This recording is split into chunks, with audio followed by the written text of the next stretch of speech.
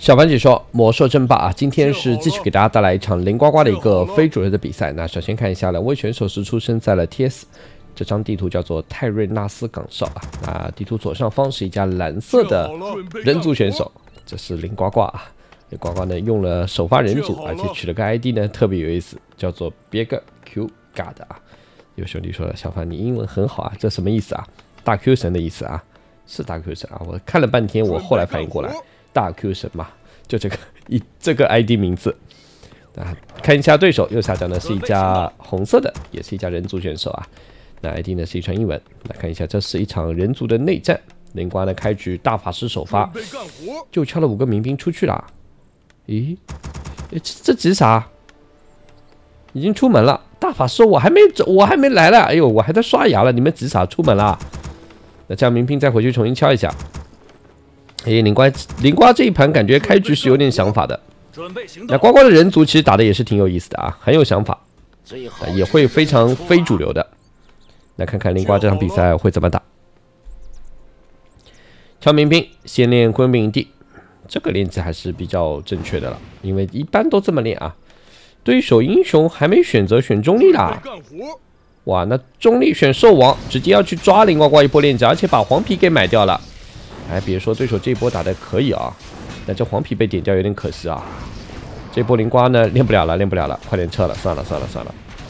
那对手呢也是买了个黄皮，死了一个费德曼的代价，阻止了林瓜这一波练级。但还别说，这一波阻止的效果其实还是比较明显的，还不错。那现在对呱呱来讲呢，大法师没练到级。 这个点就没练完啊，一个怪都没打掉，只是打掉对手一个黄皮和一个费德曼。那看一下对手目前家里的费德曼也在补。那对林瓜来讲呢，现在的话要找地方去练一练了。大法师升了水人啊，家里的科技已经在升了，2本科技还升了。那这边呢看一下大法师绕一圈，林瓜说：“你来我家，我也去你家了，我看看你有没有上线练级啊。万一对手敲了一大波民兵，也有可能会去再练级。” 这林瓜呢还是要确认一下自己的一个费德曼的残血了，拉扯到工兵营地，你来我就把野怪打醒。那对手这一波开局的压制，说实话真的是不错。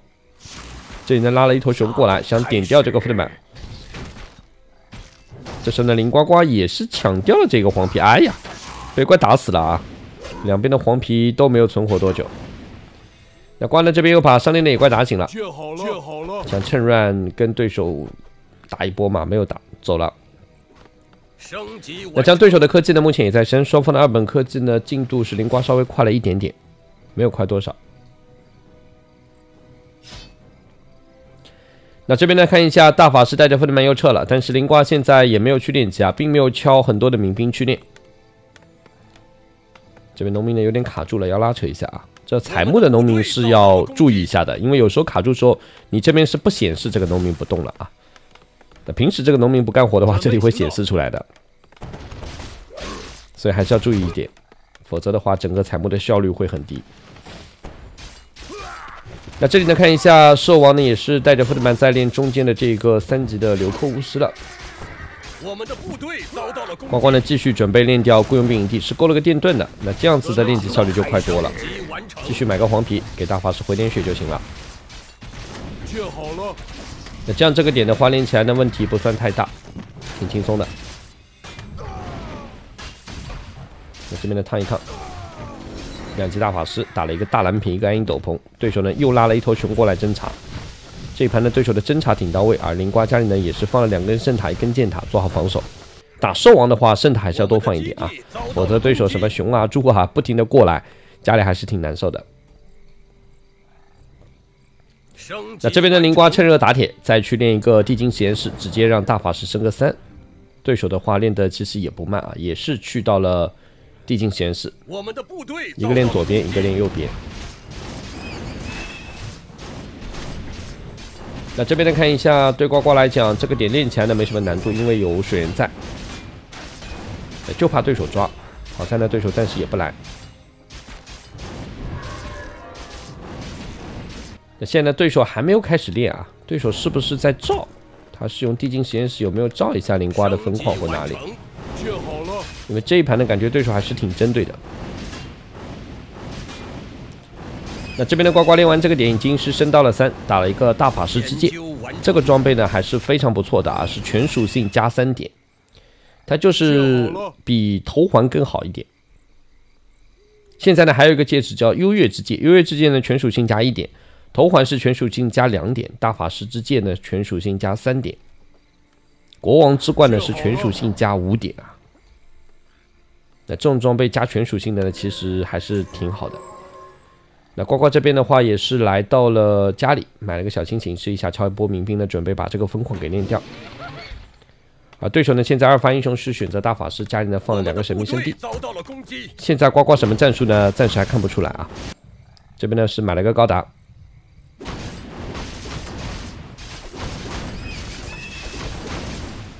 那这个灵瓜呢又打了一个闪避护符。呱呱2发英雄呢选择了 MK， 这一盘呱呱打得很普通啊。目前为止的话，看不出什么战术很有特色啊，很常规的一盘。但表面上看上去常规，但是林呱呱肯定是有自己想法的。呱呱的战术还是说挺有特色的，不管是打什么模式，用什么种族啊，都是能玩出一些花火。那这两天呢，也有兄弟在跟我点播说，呱呱最近的 FFA 打的都很好看，小凡你为什么不做啊？最近的小凡正好也是多做了一些1v1的比赛啊，然后 FFA 的话之后肯定会给大家带来的。小凡也是抽一点时间，因为时间比较长，抽有空的时间去更新一下这种时间长一点的比赛。大法师呢，目前带着 MK 的巨练级，灵瓜家里2本升完之后呢，也没有放什么建筑。就这一波普普通通的部队啊，这农民过来要干啥？分矿呢目前在开了，对手呢也看到了。那由于对手的分矿也在开，所以现在呢，对手的想法是你不要来，我也不打你分矿，你也不打我分矿，好不好？灵瓜的想法呢随便，反正我打你的时候我肯定要来，只是现在我没空。现在呱呱是造一点塔肯定要造啊，打兽王还是要造塔的。那这边的话，把这头熊呢也是点掉。对手的分矿呢也是已经造了一大半了，3级兽王2级大法师，呱呱这边的 MK 还没到2级。那这样子看一下对手的话，目前南巫呢已经在补了。那这边的话看一下，对双方来讲呢，现在还是在以练级为主啊，都在练。这前面9分钟的话，双方的目的可能也挺明确的，就是说希望自己的英雄等级再高一点再去打。那现在的灵瓜家里呢3本也在升了，家里放下了2个神秘圣地，哎，都一样啊，不会是一场人族内战都出破法吧？应该不会啊，对手可能会。对手大法师升的是暴风雪，用破法正面扛一扛，看看有没有出，还没有。再升级一个魔法岗哨。那对呱呱来讲的话，这一盘还不知道什么战术啊。大法师呢带着 MK 还是想去练级。山丘呢目前是2级。那灵瓜呢现在是买了一架飞艇，可能要去对手家里搞点事情了。这买飞艇肯定要去对手家的。那这边的话，正好飞艇一买，准备过去。对手呢目前还在练。那呱呱这一波的话，过去呢对手家里就1根圣塔，可能要打一个出其不意。哎，这边过来先打高达可以的，围住高达。那这样对手反应过来也来不及去救了，救不了。那这样子对手现在要回城啊，这肯定是要回城的。这不回城，反冲灵瓜的分矿冲不进去。主矿这边的塔也挺多的。灵瓜呢放下了第3个神秘圣地了，那这里呢圣塔也点掉了。喂，对手真不回来吗？这不回来肯定要吃亏的啊！这个基地冲不了，灵瓜回城了。灵瓜这一波是想找对手打的，所以他优先回城了。那这边对手呢用出了野兽卷轴，呱呱这一波拼不过的呀。这一盘感觉呱呱这一波有点没自信了啊，这打不过的。呱呢说我打不过没关系，我有操作。我能秀飞艇。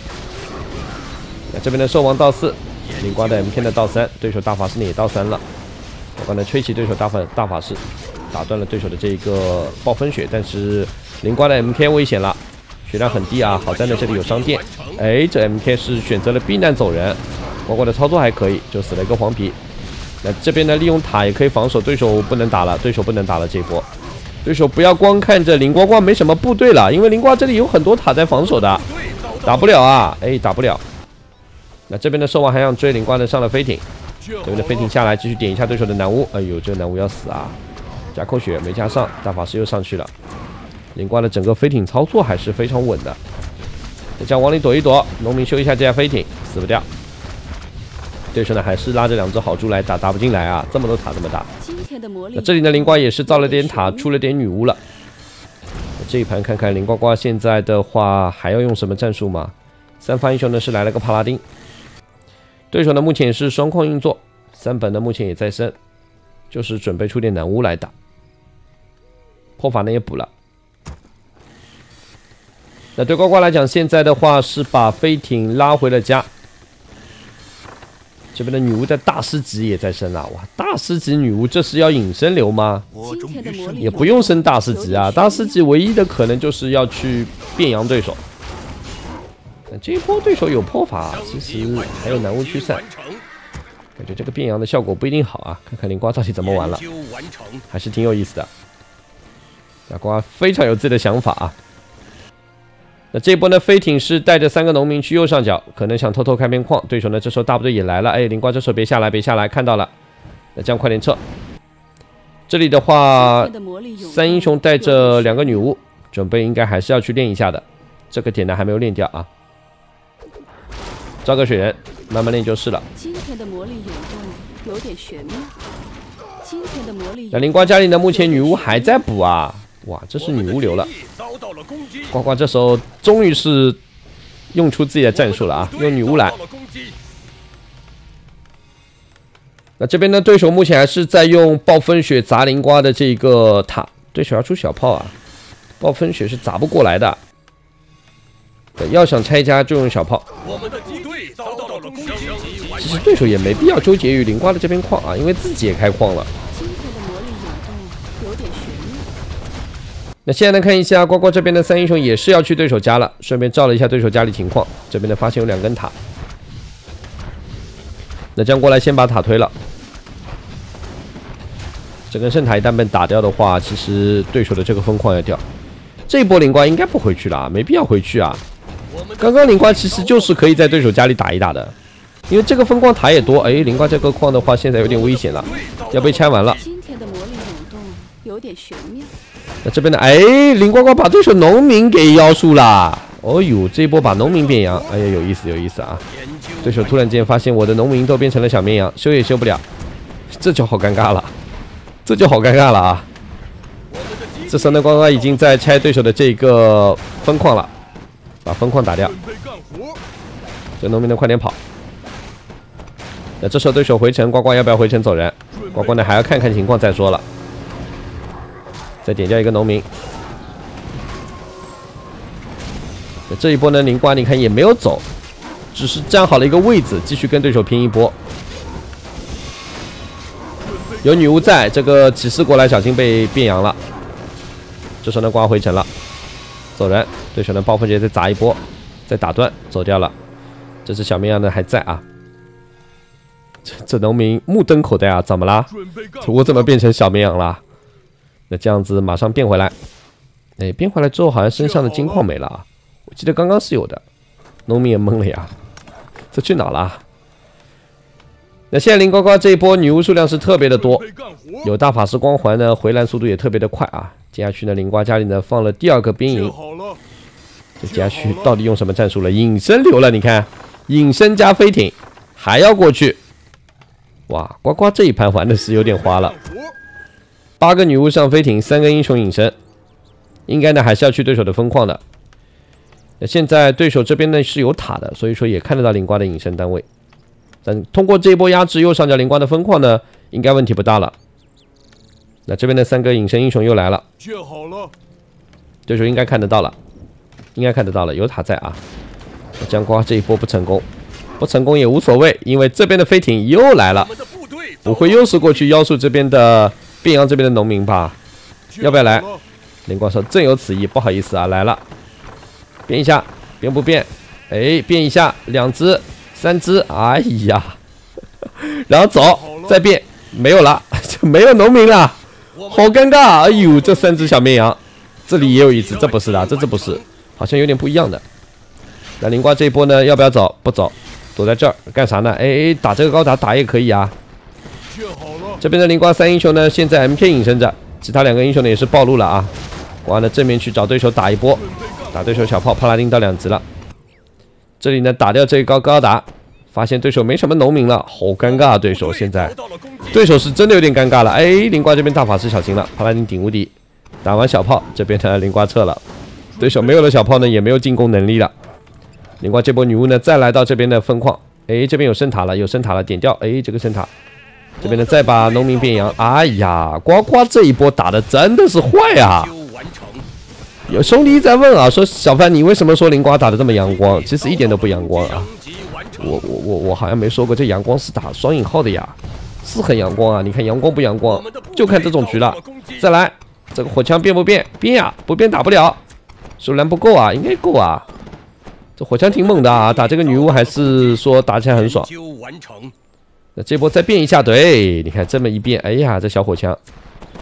那这波农民呢是变回来了，哎，还有几个呢？变回来了，哎，变回来在的啊，金矿在的，你看，这3个在的，刚刚那个可能正好是没有扛金矿的，还是在的啊。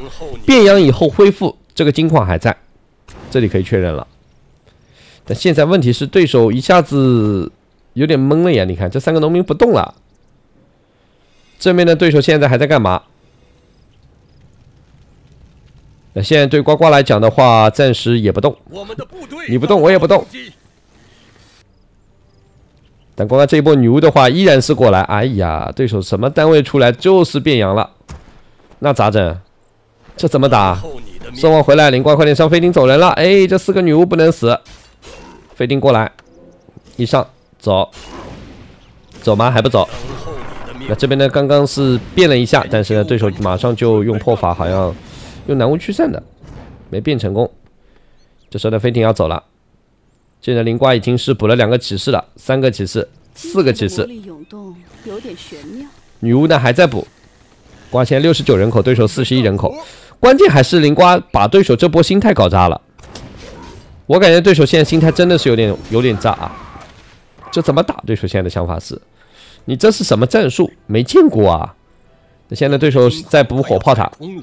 林瓜的大法师过来招个水人，开始点塔，这塔不能让对手起来。你看这塔刚变好了，快要，结果又被点掉了，这是最难受的啊！我这波骑士过来强行推对手的分矿，帕拉丁顶个无敌，对手的砸爆分血无所谓，我说你砸吧，反正我把塔先点退了，没有塔一会儿我可以再来。MK 有重生。那这边呢看一下，把对手的农民再变一下啊，又变羊了。这边的再下来几个女巫，再变，变不变？女巫说没有蓝啊，不要急，等大法师光环再回一点就可以了。灵光呢是升级了3级的光环的，所以说有的是蓝。光环呢利用避难，让自己的英雄呢能够安全回去。正面这波女巫数量越来越多，然后拆完分矿就跑，这对对手来说真的是心态要炸啊！打不了这个局怎么打啊？你怎么会用这种战术想出来的呢？这时候呢，给骑士的攻防呢也是要提一提。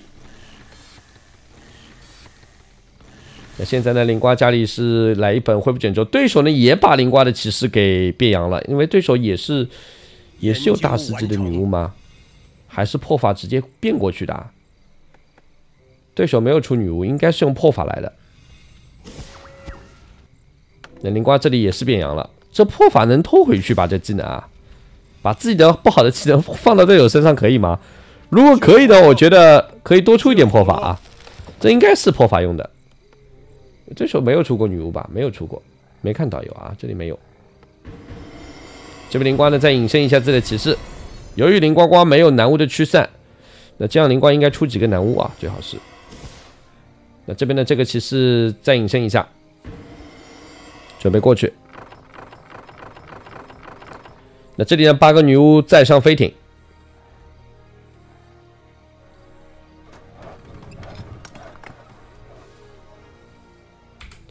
那这边看一下灵瓜的隐身单位已经是过去了，哎呦，这波还别说啊，还有可能有一招叫做隐身围杀流啊。对，最近小凡之前就讲过的啊，最近正好是清明时节啊，林瓜的整个战术呢，感觉还是有点诡异的啊。这场比赛林呱呱的整个打法，那刚刚是一个变羊流，现在呢感觉又要来一个隐身偷袭流。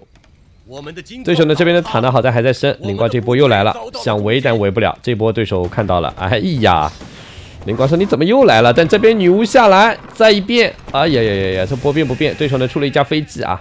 2架飞机来打掉这一架飞艇，那对女巫来说呢，反正先变了再说了。这边呢，先把这架飞机打完，但是这架飞艇呢也没了。那这波女巫是不是走不了了？男巫驱散，但是呢，这里的话骑士又在进攻对手的分矿了。对手呢也发现灵光右上角有矿，但是好像也没有别的办法啊。那这样子分矿起不来，这就麻烦了。这波女巫呢还能撤，你看还能走几个。我们的部队遭到了攻击。那对手确实没有出女巫啊，这一波的话是破法过去的，移过去的。破法的把这个技能转嫁到了对手的身上，包括刚刚的变羊也是一样。那呱呱呢这边又来了5个农民，准备去右上角再补一下，刚刚死了好几个农民了，但是对手的分矿呢现在是彻底起不来了。那现在对手的重心呢，应该也是想把灵瓜右上角的这个分矿给打掉，因为太知道灵呱呱现在之所以有这么多的部队，就是因为你的矿多啊。但问题是对手现在没有钱去采矿了，他把农民敲民兵一起上了，心有不甘啊。那对灵瓜来说呢，现在也是去到对手主基地，没关系，我把你主基地打掉，让你一会儿看看怎么来打。那呱呱呢，这波女巫也过去，骑士也来了。这边呢也拉了5个农民，可能要去左下角开矿了。那现在对手这一波应该是拆完快点回来，但是没有回城啊。这要走回来的话，这个基地可能也没了，主基地没了。这主基地一掉，对手现在尴尬就尴尬在木材也不够去造矿。那这样这几个农民留在这干啥呢？好尴尬，我觉得这一盘对手打的是真的挺难受的。林呱呱的整个战术是非常非常的针对。让对手呢就无从以对了，现在的感觉是，对手怎么打，现在是个难题啊。那这样子，现在看一下对手呢也是来到林呱呱的另外一片分矿，想打掉这波塔打进去，打不进去啊。林呱这边也回城了，我说来，我陪你打，回城下来。那这边正面的话，林呱是72人口的部队啊，对手只有41人口，这打不了的呀。对手这怎么打？这完全没得打啊。这边的帕拉丁金光一闪到3，哎呀，对手这在干啥？哎呀，完了，4个男巫全部被变羊了。那灵瓜这边呢，看一下隐身骑士啊，当面隐身，这是要干嘛呢？当着对手的面隐身了，然后这边全隐身。灵瓜说：“我给你来一个突然之间看不见。”哎呀，完了，对手现在是这个视角，哎，我动不了了，你看我这个动不了了。我大法师能动吗？大法师能动，但突然间这2个骑士在旁边，大法师死了，哎，完了，这个动不了了呀！什么原因呢？因为一堆骑士围着，你看，一堆骑士围着，然后就围住不动。哎，你能拿我怎么办？这边的把男巫点掉，不给你驱散的机会。那这样子，对手这个感觉现在是真的体验感太差了啊！这什么游戏啊？这为什么会这样子的？你看，对手现在就这个视角，3个男巫在旁边，这个兽王就动不了。灵瓜呢也坏啊，就不动，哎，我就不打你，这样子，哎，这只是真的绵羊啊，这是真的小绵羊，一看不对呀，哎，你看这绵羊的眼神，男巫驱散，男巫快驱散，快驱散，哎，快驱散，快驱散，你驱散也没用，灵瓜说你驱散了，我还是在这儿啊，这小绵羊在这里看着，哎呦，这真有意思啊，你们玩的，这是玩的啥游戏啊？这小绵羊你看啃着草，就在这里看，哎呀，对手这一波没了呀，不对啊，就剩5个农民，右上角造了个伐木场。他是准备想伐点木再开矿的，这开不了了。灵瓜左下角矿呢又有了啊。那这样现在对手是不是已经放弃了啊？是不是已经不打了啊？对呱呱来讲的话，现在呢把自己女巫 A 了，不要了，人口太高了吗？并不是啊。咦，灵瓜这是要干啥？哦，他是在补什么人口了？补点骑士。准备继续去围对手的单位了，应该是啊。那留几个女巫啊 ？A 完了，全出骑士了。比赛呢已经打了26分钟了。对手呢现在的话，你看家里也没什么部队了，就5个农民了。那这边灵瓜呢，我听到了，买了炸弹人了，这边买了3个。这边呢还没有买，用骑士把农场点掉。那这样对手既然不退，灵瓜是肯定要拆完的啊。这边的小凡稍微加点速了。对手不退的话，肯定有不退的原因的，气不过主要是啊。这换谁都一样。哎呦，这边又买了3个嘛，买了1个。灵瓜现在人口呢卡住了，要造几个农场才行。88-88人口。这边坦克呢过去也推加。这边的哎，这3个炸弹人不拆不炸。我就在这看着你，哎，你怎么办呢？这边呢继续过来，然后呢运了5个农民，6个农民，直接是在对手家门口造基地了。灵瓜说你退不退？你不退，我基地都摆上了。那这边呢又买了2个，哎呦喂，这一波6个炸弹人，围而不炸。那这边的话也拆完了，这边呢也拆完了。那接下去呢，灵瓜就是看对手了，你退不退？对，你不退我就围好，随时准备好，不要走一起啊，不要走一起，走一起的话不行的。